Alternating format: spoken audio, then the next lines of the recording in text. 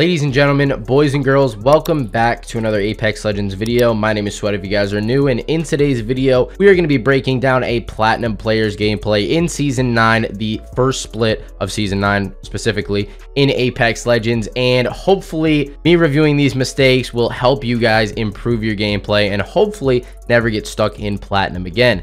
Anyways, guys, if you had noticed, I switched from Silver right to Platinum, and the reasoning behind that is because I did not receive any gold gameplay reviews in my Twitter DMs that were 1080p and that I could review. So it's not too late. If you guys are still stuck in gold and you're trying to hit platinum, make sure to send me that gold gameplay so I can review it on the channel. Twitter.com/sweatbandtv. Shoot me a direct message with the link and I will take a look at it. And one more quick thing before this video does begin, guys. I am now announcing that I'll be joining Team Kungarna, Team KNG, as a content creator, and they made me an absolutely fire montage. So if you guys want to go check that out, it will be in the first link in the description below. Like I said, I really appreciate the team, and it's going to be just up from here, guys. Massive things to come in the future, and I cannot wait to see what the future holds. But anyways, let's get into the actual video now. All right, ladies and gentlemen, so let's get into this gameplay review. It looks like we are in Platinum 4 here, landing at Fragment West or East, or I don't even know, but it's Cap City in my mind. We got my boy Salisbury over here. I've known Salisbury for the longest time. It just happens that he had a really good gameplay for me to review. I have not watched it yet, but it does say Apex Legends Plat ranked dub. So let's see what he's working with here, guys. He's playing Loba, and the funny thing is that I requested this thumbnail be made before I even watched this video, so I didn't even know that he was playing Loba, so it just perfectly worked out this way. But anyways, guys, let's get into it. Got the Mozambique and a charge rifle. Not the best loadout started out with, I would say, but we should make it work. Take that Volt. Thank you. I was gonna say Volt and PK is a little bit better than charge rifle. PK and the Volt. Got enemies over there. Whenever there's enemies nearby trying to fight or they start fighting, you might want to take a close look at the kill feed, guys. Make sure that you are the third party arising at the right time. Make sure there's knocks on each squad, or if they wipe the squad, maybe just all push in at the same time and get that easy knock, because they're going to be very distracted by looting. I've talked about that many times. You never want to loot for too long, especially in ranked.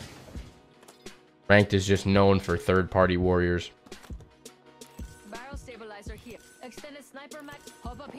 Look at this teammate. Amazing teammate, Salisbury. Pinging everything.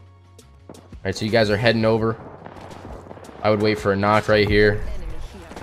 They do have a couple knocks in there, which is good. It's a good time to head in. Right away. Instantly notice. Oh my god, this screen is so bright. But instantly notice. Climb up on second floor, Salisbury. You're not going to get hit by that Revenant silence if you climb up on second floor. Definitely the play. Or even Loba Q up to the top floor. Instead, we're running right in. Okay, gets the knock. Not bad. Nice knocks. Instant finish. Shield swap. Perfect. He definitely watches my videos, guys. Guy behind him. Oh, and he's on the run. Get some shots off on him. Let's go, Salisbury. With the clean squad wipe. Now, I do just want to say a couple things about that. Like I said earlier, the best play in that scenario would definitely have been to go to the staircase, middle staircase or top staircase. It didn't really matter. But running into that rev silence was really, really risky, because if a team pulled up maybe behind you, or you ran in there and both of them focused you, it would have been tough for you to get out. Also, once you walked in that front door right here, there was a person on the staircase to your right, and then also a person on your left. I would have probably went around the backside or peeked through the window from the side to try to get that knock, because you're basically sandwiching yourself in between two opponents. Luckily, they were so focused on each other that they didn't even see you, and you can get the easy knocks. But just for future reference, if those are a little bit better of players, they might have both focused you, and that is not going to be a good scenario for you.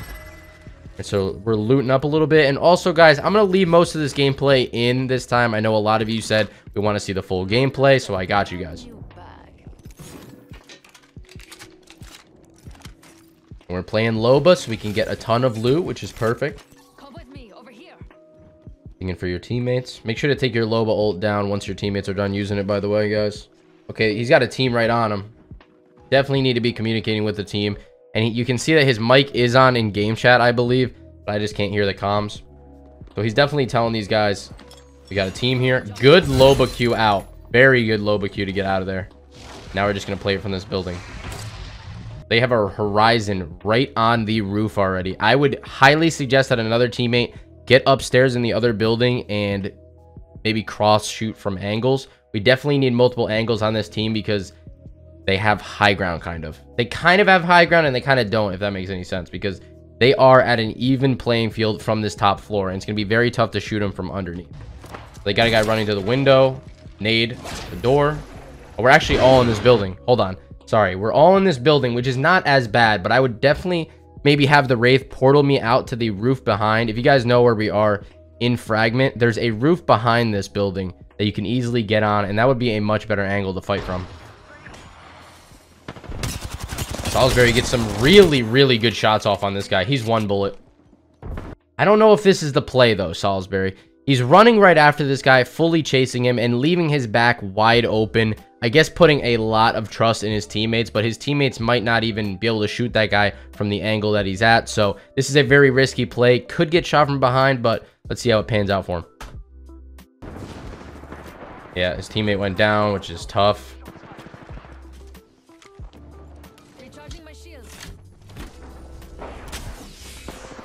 All right, he's kind of just watching this angle. He's getting climbed up on.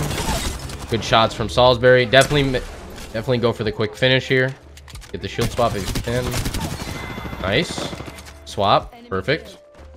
Climbing up again on you. Okay. Decides to go for the lower guy. Good shots. Good shots, Salisbury. Let's go, baby. Trying to get the finish. Got the finish off. Got the swap again. Nice. Coming upstairs.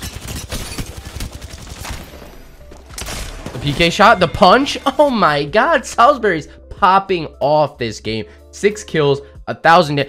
Salisbury. I didn't even watch this video before this, guys. Does he drop a 4K? Does he drop a 20-bomb 4K in platinum? Like, I would lose my mind. Salisbury's popping off, though. But very good play by chasing that guy down below, leaving the guy up top that just climbed on you. You could either do two things in that scenario. You could fight the guy up top that just climbed on you and get some easy beams on him, or fight the guy down low and basically help your teammate out because he was chasing him. Decides to go with the low ground guy. It works out for him and he gets both kills, which is perfect. And you just notice the constant shield swaps that Salisbury is making to prevent the other players from basically just melting him. So good stuff from Salisbury right there. And it's very efficient shield swap rather than take a whole battery every single time, because one, you're wasting your heals. Not wasting, but you're using all of your shield cells and your shield batteries when you could just finish the guy off and quick shield swap. Salisbury's having a heck of a game though right now. He hears some more people. So we got max KP, guys. Six kills plus assist is max KP, for anybody who doesn't know. So we're in a good spot right now. If Salisbury really wanted to, he could just freaking camp the rest of the game. Like, not camp, but play zone the rest of the game and get away with it. All right, guys, so we took a little break and fast forwarded a little bit. Traditional Sky had to get all her loot back, so we were waiting on that, but we are picking it up at Sweaty 3-stack building right here. He has height advantage, and they got a guy pretty much trapped up top here. Nice little knock. And that guy made a bad play. I don't know what Danny Palacios 2 was doing over there, but he was way separated from his team. Definitely not the play, especially in ranked. You always want to be with your team. It looks like Salisbury, Traditional Sky, and Sky Flare have good comms here. And they are very close to each other, which is good. Always want to be playing as a squad. Notice the pings coming in, showing where the person is exactly. Pretty decent shots from Salisbury right there. Now, if they get a crack, I wouldn't doubt if they full pushed. They could even full push this right now because they know it's a 3v2. And they are. Salisbury's heading up. Get some really good shots off on this guy. He's one bullet. Phasing out. I would definitely focus on the guy on the left right now while this guy's phasing. But they all elect to chase. I'm sure that Bloodhound's going to be able to catch him, which they did. This guy's trying to get up in that building. He missed the building. And now there's two things that this guy is probably going to do. He's either going to keep running away, which is good to chase because they can get that kill and eliminate this squad, even though he doesn't need the points, but it would be nice to get them out of the game. Or they're going to take this building in front of us or the building right here. So 3 options, basically. I said 2, but there's 3. He decides to go in this building.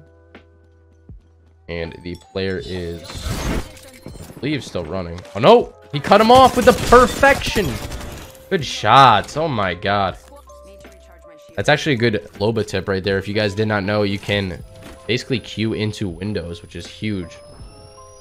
My man Salisbury's got the IQ of an absolute wizard. He's amazing. Love to see it. Throwing down the Loba ult. Alright, guys. So I'm going to skip this part while they're looting up. Alright, we're picking it up right here. 8 squads left. 24 people remaining. Salisbury's having the game of his life over here. 7 kills. 1,500 damage. They're making the rotation into zone right now. I think they're just actually hunting squads at this point. That's how you know you're dominating a lobby, when you can just go wherever. It doesn't even matter, and you're just destroying. You love to see it. Traditional Sky with the pings over here. They are right in the center of zone. I don't know if this is the best spot for them to be. Center of zone is usually not the wave in ranked. You usually want to be towards one edge of the zone if possible. Unless you know where end zone is, then I would definitely play end zone with like a Pathfinder or a Valk or a what's the other one? Crypto, Bloodhound even. So they're kind of just playing this zone right here, going back up to high ground, which is a pretty good play in my opinion. Salisbury's really holding this angle. He thinks that there's someone who's going to come up the zip line pretty soon. And if they start fighting back there, it wouldn't be a bad third party. Yeah, he wants this third party. That is exactly what we're going to get ourselves into here. Like I said, guys, make sure to keep an eye on that kill feed. Once a knock happens, they can get in the fight. There's an enemy near me. Okay. Just moving very slow, making sure they don't hear the footsteps. Bloodhound scan kind of gave away the position there, though. Very good shots by Salisbury right there. Another quick thing, guys, I'm sure you already know, but especially in ranked, make sure you're always calling out who's weak. Make sure your comms are on point, what color shields each character has, and if you can recognize what character is which with each shield, that's even better. So they're trying to solo out this guy on the right here. Doesn't look like they can get him. Salisbury's running up to this guy down low. Very, very bad positioning from that Bloodhound right there, but a great knock by Salisbury. Makes it a 3v2. But you got to be thinking in this situation, that other team was fighting them from long range, so they will be coming over, and they're already here. Salisbury with some good shots again. Okay, gets fried. Taking the bat, making sure to communicate with his teammate. Give me some cover. I'm a little bit low here.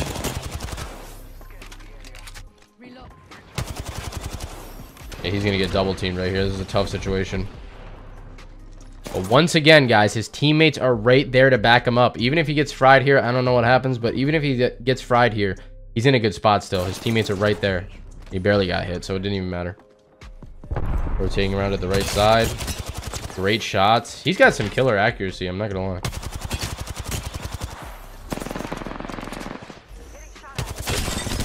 Let's go, Salisbury. That guy's one bullet. Good rotation from the Wraith.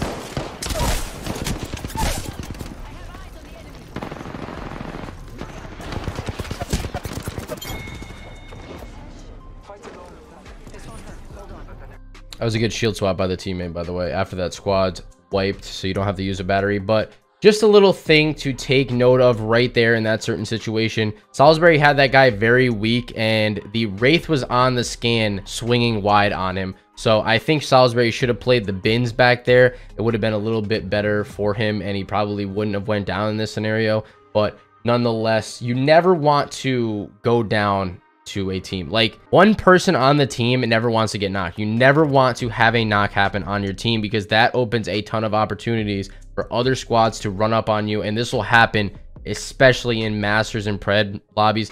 They'll know if someone's knocked on the team. Like I said, they're taking a look at the kill feed at all times, and they do this at such a high rate that they're so used to knowing exactly when someone goes down that right when you get knocked, the third party will come in instantly and clean you up, and there's basically nothing you can do at that point. So just try not to get knocked, not even one person on your team if possible. Always try to play your life.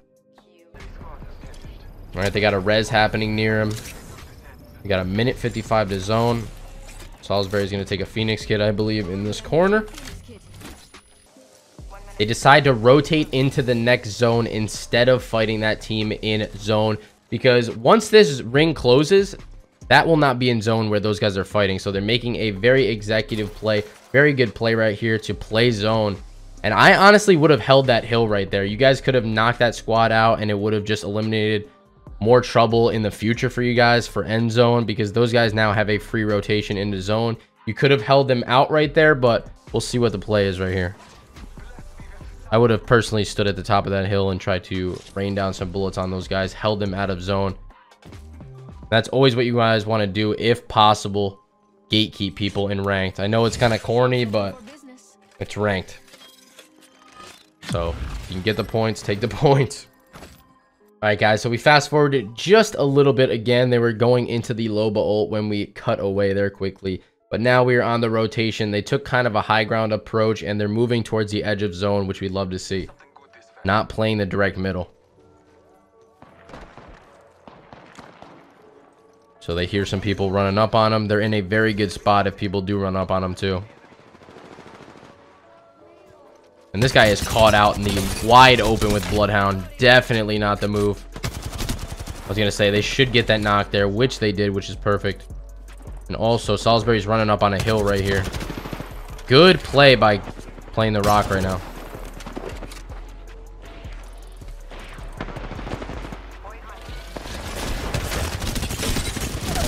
Shots. Nice. Valk's taking off. She panicked. Getting instantly third party, so swap. Perfect. All right, guys, quickly before the third party comes, even though the third party is already here and Salisbury and his team just got that squad wipe, the only thing that I would really take away from that scenario is that, first of all, the Bloodhound and you did a very, very good job of fighting that team up top and pushing them down low. You always want to push teams to low ground if possible. It was quite unfortunate that the Wraith actually fell to low ground in the first place and was fighting down there. In my opinion, if I were you, Salisbury, I would have fought the team from up top. I would have actually threw my thermite on the team that was getting rezzed, or on the guy that was getting rezzed. Could have saved you a lot of bullets and actually just knocked that guy instantly for you again. And then you could have shot bullets from up top on the hill, and you wouldn't be in this situation with a third party running at you from low ground. They would actually have to take a high ground approach, which would make it a little bit harder for them. But nonetheless, great teamwork from you and the Bloodhound for pushing that team up top to down low. Now we're trying to get away from the third party, and your teammate instantly takes high ground, which is perfect. Make sure to take a battery right here. And you guys need to get that Bloodhound up to high ground with you. So the only thing right there, I would have portaled if I was the Wraith. I would have waited to heal up a little bit. I would have portaled the Bloodhound up to high ground just so you guys were all together. I'm surprised this didn't come bite you in the butt here. But you do have high ground, which is good.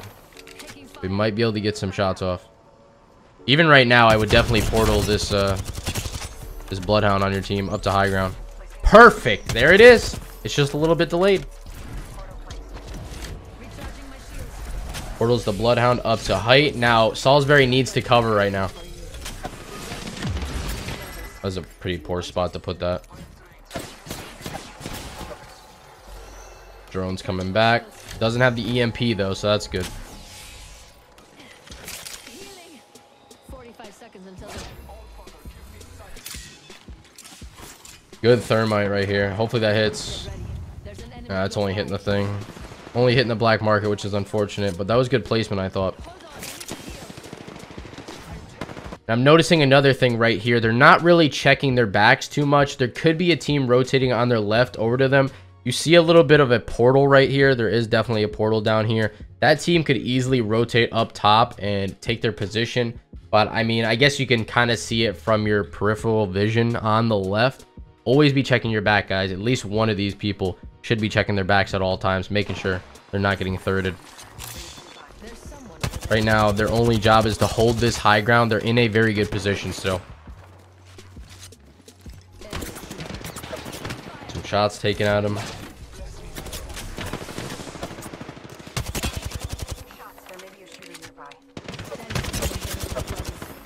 They're just feeding them damage. Salisbury's going crazy aggro on this team. Oh, good knock. Good knock. All right, so the caustic's moving up. Good knock again. Salisbury's going crazy this game.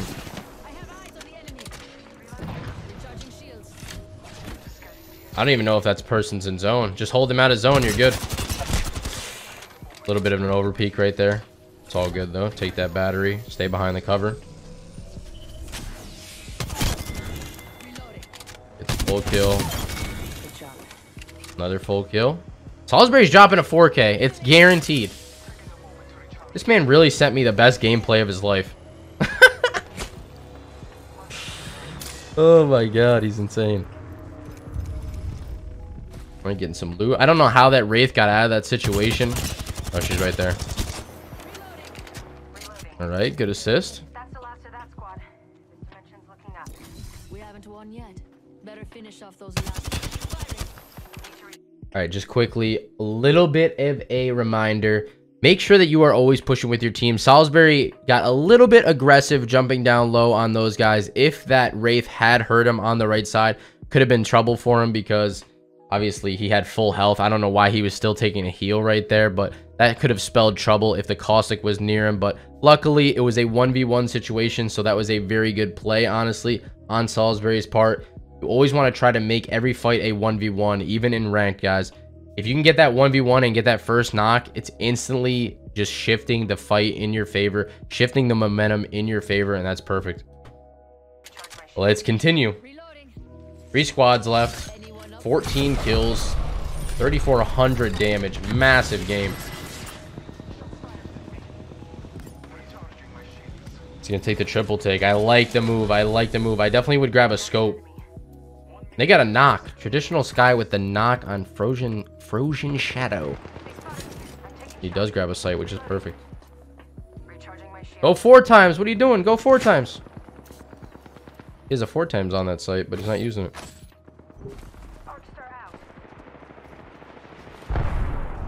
Right, Traditional Sky trying to get the thirst on the right side here. Seems like it should be pretty simple. I don't know if it's one guy or not.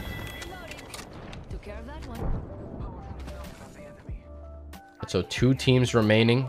This will be massive if he can get some shots off, and he is. Ooh, if he could have got that knock, that would have been insanely massive. We're still playing a very good position here. You guys notice I get a lot of questions about end zone. They are playing a very good end zone angle right here. This hill is making it very hard for this team to push up on them, and there's basically no way that they're going to pass them. So this is a very good spot, and they're holding the team out that's stuck down here. So this is a very good spot to be in. Aiming down sights with the triple take. Just basically holding these guys out of zone, and they win the game. Let's go. 111. Massive shot right there. You can get another shot on this guy. Oh, 69 damage. Let's go.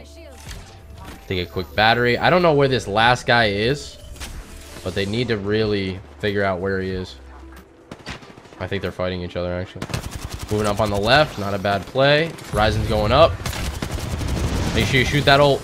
Shoot that ult, guys. That Horizon ult. Oh, boy. Oh, my God. Oh, my God. That was very lucky. All right. You better get this damage, Salisbury. Let's go. They let you get the damage. Perfect. Only thing I would say about that last scenario is definitely shoot that Horizon ult instead of basically fighting against it. None of your teammates shot the Horizon ult. If you guys all focused that together for like 2 seconds, that would have been destroyed, and it never even would have been a problem at all. But nonetheless, I would say a very good game on Salisbury's part and his teammates. Let's look at the final stat line, because I know his teammates did a lot of work too. That was a very good team game, I will say. Even though I couldn't hear the communication between them, I just know that they were on the same page. Ooh, flex on him a little bit, Loba. Okay. Okay. My man would flex on me with the 4K damage game in platinum. Very, very nice. If you guys enjoyed this video or learned anything from it at all, make sure to hit that like button and subscribe to the channel if you are new. It's been Sweat. I'll catch you in the next one. Peace out, guys.